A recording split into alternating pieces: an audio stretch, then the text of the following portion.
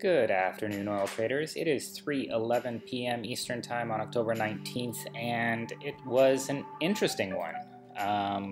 So as you guys know, my plan was to exit my shorts from the past couple of days on at the open, where we looked like we were opening pretty low, which apparently we did, and as well as enter my first long position in a while to tap into any upward bounce that we get.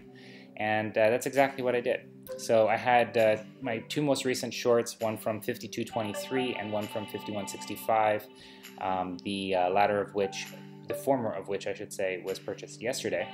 And I sold those I think about 30 minutes into the open. If we take a look here, you can see, so the short that was purchased on the 17th, the short that was purchased yesterday on the 18th, were sold today on the 19th. So an average of 1 day, 8-hour hold, the combined weighting of 20% for a return of 2.87%, average return, and a profit of 577 and 77 cents. Lucky number 7. So yeah, pretty happy with that, as well as getting into a long position. If we take a look at my portfolio now, we can see that there is indeed a long HOU, which is the Horizon Bull ETF for crude oil, and I got in there at the same price, which was 51.24, which is pretty much the low of the day here on the East Coast. About half an hour ago, 40 minutes ago, we touched almost as low, 51.26, and then bounced back up, where we are right now at 51.36.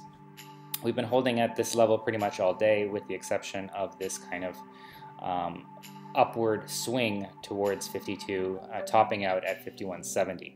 I was actually looking to re-enter a small short position at 51.75, which of course we never got to, and ultimately decided to get in at 51.66, but my order never got executed, so I missed that execution.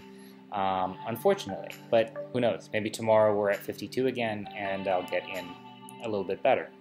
If not, then I'm happy to keep a little bit more cash in the reserves, seeing as how my exposure on the short side is pretty significant still. So either way, I'm happy with whichever one happens, and I'll play accordingly. But yeah, for now, it's just wait and see what tomorrow holds. How did you guys do? Let me know in the comments down below on YouTube or over on TradingJournal.ca, where you can find more information on my portfolio, trades, results, performance, etc., etc. In the meantime, give us a thumbs up, subscribe to stay tuned, and I'll check back with you guys ahead of trading tomorrow at or before 9:30 a.m. Eastern Time. Until then, good luck. Cheers.